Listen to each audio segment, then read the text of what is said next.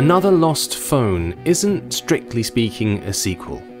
It's a game that builds on the legacy of its predecessor, using some of the same tricks, but presenting them in a much slicker, more polished way. The story is still very much at the core, and it's pushed along by clever logic puzzles that see you delving for scraps of information on the phone that you've discovered. It deals with big issues, dark themes, and things that other games often shy away from.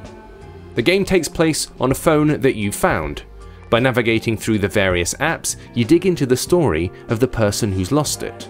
That can mean reading through text messages, figuring out passwords, and trying to connect the dots to find out what's happened to the device's previous owner.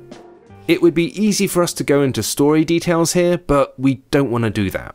This is a game you should come to without any preconceptions, finding out things in your own way and at your own pace. The mechanics are all intuitive and easy to understand. You're just poking your way through a phone, so it's going to come pretty much second nature to you at this point. There are some little problems, but nothing that detracts too much from the experience.